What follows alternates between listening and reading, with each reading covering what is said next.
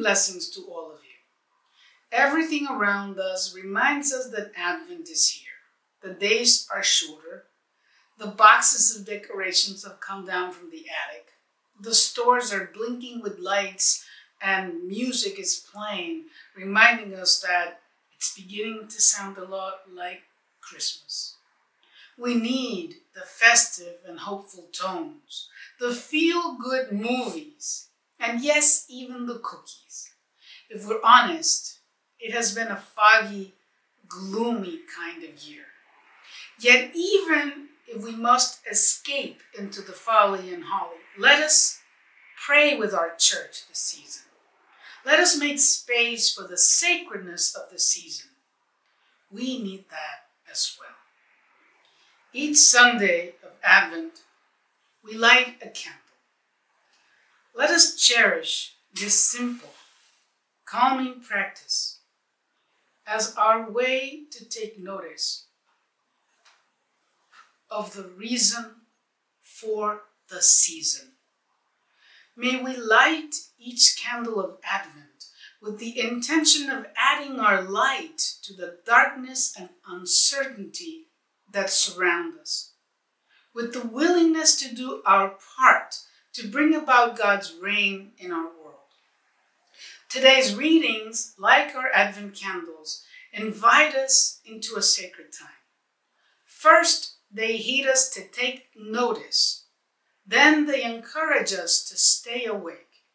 And finally, they advise us to be prepared. 3 movements: notice, awake, prepare. So let's begin with noticing. The scripture today heeds us to take notice of the times we live through. We find mentions of war, darkness, and even the Great Flood. Before we escape into the Christmas movies with happy endings or the lights around the house, we are compelled to notice our time. The Great Flood Jesus alludes to in the Gospel today should serve as a warning. Remember Noah building the ark, telling people it was going to rain, gathering the animals? We too have Noahs, prophets around us, folk who care for our common home, telling us to do something about our carbon footprint, to work for climate justice, to live with what we need, and to advocate for clean energy. How many floods have we witnessed already? Remember Germany, or the devastating floods in Pakistan. Terrible, the worst in history. Or even closer to home, the aftermath of Hurricane Ian in Puerto Rico and Florida. We hear Jesus' words as we ponder with those images. They did not know until the flood came and carried them all away. So will it be also at the coming of the Son of Man. And there is so much to notice. What about the violence around us? The violence that has taken the lives of school children, like Uvalde, or college kids recently at the University of Virginia. The violence that makes a home unsafe for a woman. The violence that has destroyed countries around our world, from Tigray to Ukraine to Nicaragua. How can we hear the prophet Isaiah without remembering the millions of people displaced by violence around the world? The prophet says, "They shall beat their swords into plowshares. One nation shall not raise the sword against the other, nor shall they train for war again." We light a candle to remember to notice, to remember to bring light into this darkness that surrounds us, to be able to pray with the psalm, "Because of my brothers and sisters and friends, I will say, peace be with you, shalom. Because of the house of the Lord, I will pray for your good, says the song. May our lights this season be a blessing of shalom, of the peace our community needs. And then we're challenged to stay awake. Paul writes to the Romans that it is the hour now for you to awake from sleep. But this is not just a gentle wake-up call. Jesus is emphatic. The gospel reading has an exclamation mark. It is not simply stay awake, but a command, stay awake. We use exclamations too loosely, but we find them in the gospel. But when we find them in the gospel, we must pay attention.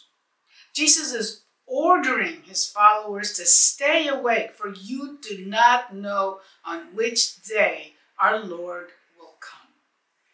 The times we live in make it easier for us to understand this you do not know on which day. As we review the pandemic years, we had no idea who would die from COVID and who wouldn't. We are saddened by the stories of the family grieving the loss of a loved one who simply went out for a walk or was getting ready for a parade. For sure, Jesus' words, you do not know on which day, ring more true around us.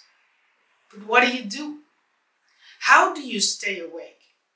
What does it mean to stay awake?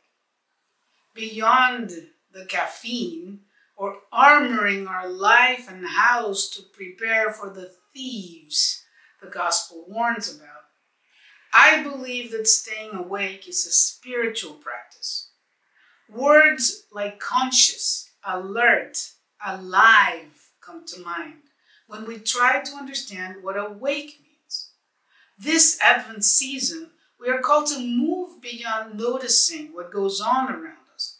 We also need to pray for a conversion of heart, to kindle our soul's light, to hope, to trust, and to believe, so we can genuinely throw off the works of darkness. The silence of those who stay awake through the night, of those who stand in vigil, is a good practice. We need to keep our souls awake, alive, and aware. And finally, we need to be prepared. The Christian life is an active life, a movement, a constant process. Today's readings have many actions. Isaiah has nations streaming toward the highest mountain. The prophet heeds us to climb to the Lord's mountain, to walk his paths. The psalm responds to the first reading with more movement. We will go up to the house of the Lord. We have set foot. Paul's letter to the Romans has its call to action, put on the armor of light. Let us conduct ourselves properly, as in the day. Conduct ourselves properly. This Advent season, we have some doing to do and some moving to do. Isaiah and Paul help us understand Jesus when he says, you must also be prepared. Preparing the way, it's not just decorating, reading, or meditating, though all those practices are graced reminders of the season we begin. Preparing the way is moving, walking in Jesus' paths, and finding those he blessed, healed, and accompanied. We need to ask ourselves, are there persons in our community who could use a visit this time of the year, when sadness and loss weigh more heavily in our heart? Couldn't we spare a warm sweater or a jacket for the houseless brothers or sisters in our community? What about volunteering someplace? Whom do I need to forgive? What donation do I need to make? Should I prepare meals for those who are going hungry? How do we reach out to listen, accompany, and bless? What action that lights the world, that broadens my generosity, will show that I have put on the armor of light this season? You must also be prepared, Jesus tells us today. May our first candle of Advent remind us to prepare our souls, our home, our communities to celebrate God's promise to be with us always. And yes, let us enjoy the Christmas movies and the joy of the season. God knows we need it. Have a blessed Advent season. Amen.